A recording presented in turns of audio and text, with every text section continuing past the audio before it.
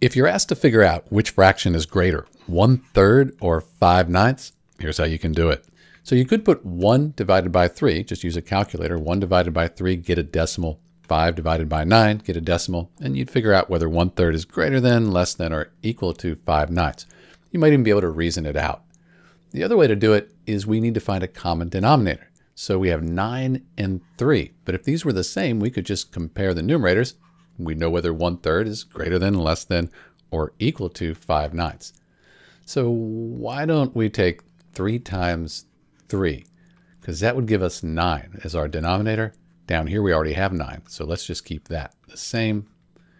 And then on the top, we can't just multiply 3 by 3. We need to multiply the numerator by 3 as well. That's because 3 divided by 3 is 1. We're just multiplying by 1. Don't change the value, just the way it's represented. 1 times 3 is 3, and 3/9, that's an equivalent fraction to 1/3. But now since we have the same denominator, we can compare the numerators. 5 is greater than 3, so 5/9, that's greater than 3/9 by 2/9, 5 minus 3, but it's still greater. Since these are equivalent, 5/9 is also greater than 1/3. That's it. This is Dr. B. Thanks for watching.